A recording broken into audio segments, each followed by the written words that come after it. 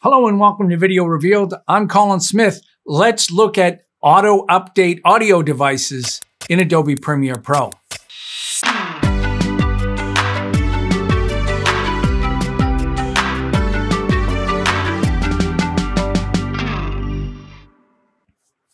All right, everyone has different things connected to their computer, a laptop or desktop, different microphones, USB microphones, earbuds, Bluetooth devices, speakers, USB, what have you. And Premiere Pro now has a feature in Windows, and had this on the Mac, but we finally have that in Windows, where you just leave it on the default system settings and it will change depending on what it automatically detects when you plug something in. It's already on by default on this, and the idea is if you unplug or plug something in, that thing will be detected. If your operating system enables that as the main device, then Premiere Pro will follow suit, and you can turn this off whether you want or not, and it's independent of input and output. So I'll show you where this is. In the Edit menu, Preferences, Audio Hardware. Now, you might not see all of these same settings depending on your Windows or Mac. You might see ASIO here or not on Windows.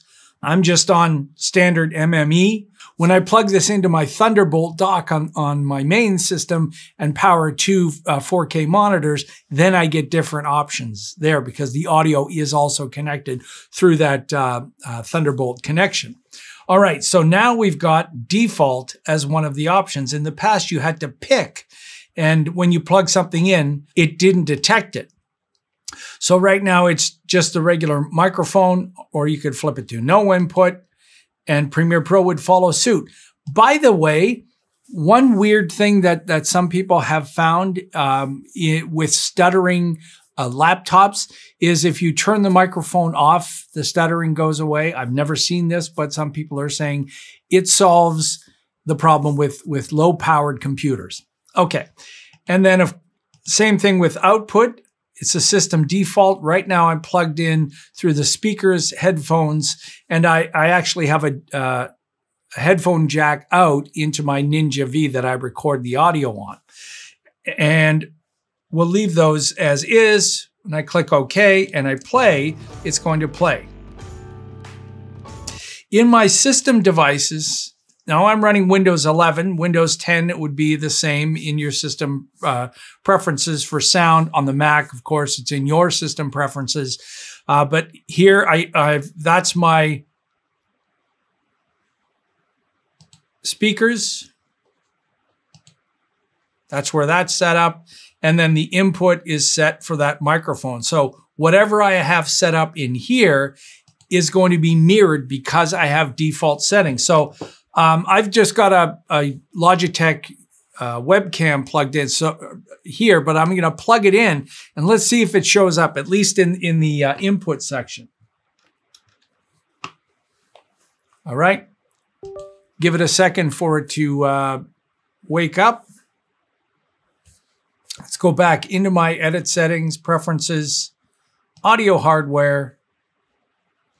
And you can see it's showing up there. I get a warning, maximum sample rate of the since input is too low, choose another device. If we go back to system,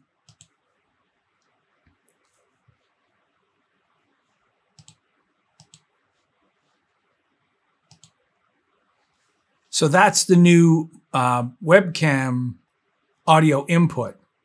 So right now it's set at 16-bit, 2 channels. And that's probably what Premiere Pro is warning me about, is that this is 16-bit and I'm using 32-bit inside Premiere Pro.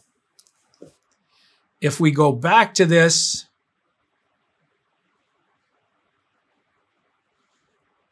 and choose the built-in microphone,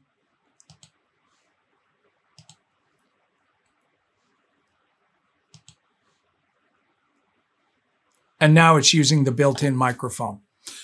So it auto-detected when I plugged in my webcam. It also auto-detected when I went back to the operating system and changed it, which you could override.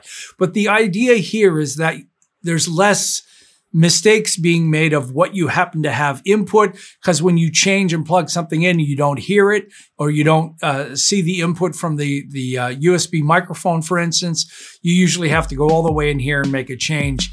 But operating systems, both Mac and Windows, they tend to be pretty smart that way. If you just plug something in, they figure, well, you probably want to use that.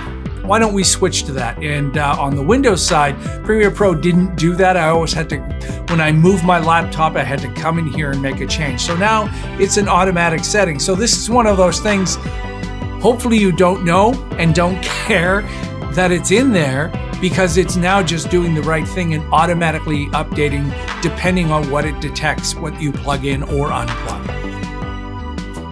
Hey, if you're new to Video Revealed and you found this informative, take a moment and subscribe. We've got lots of great tutorials here, more to come. If you want to support us some more, you can do that through our website, videorevealed.com/shop, where you can donate once, monthly, any amount. We love our wonderful donors. You really keep us going here on Video Revealed. Till next time, I'm Colin Smith, and it's my job to show you the changes that you may not even notice that are there, but when you do have problems in the future, you'll remember, hey, Colin told me that this is supposed to auto update, so at least you'll know where to go to fix things.